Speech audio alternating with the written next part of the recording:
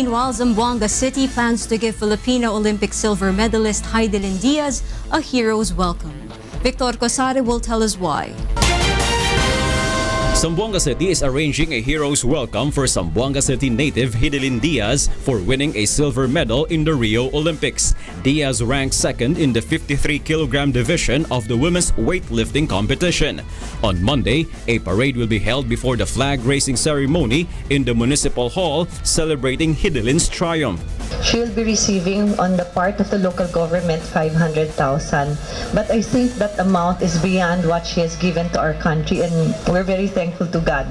Some of her friends sketched the image of Hidilyn, which they showed to the media as their gift for her. For his part, Hidilyn's father, Eduardo Diaz, is still in awe of his daughter's achievement. Sabi yun sa tek, one lang le, bronze lang.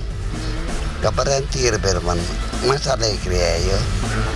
Hidilyn mentioned that she offered her success to God first and second to her mother, who celebrated her birthday on Sunday. Malacanang extended its congratulations to Diaz for giving honor to the country. Diaz will receive 5 million pesos from the national government for winning the silver medal. Meanwhile, although he was not able to win a medal, the local government of Zamboanga City likewise has extended its congratulatory greetings to another Zamboangueño Olympian, Nestor Colonia. Colonia failed to lift the 154-kilogram for the third time in the clean and jerk category of the men's 56-kilogram class.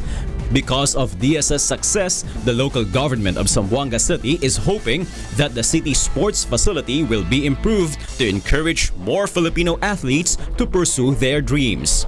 Victor Cosare, UNTV News and Rescue.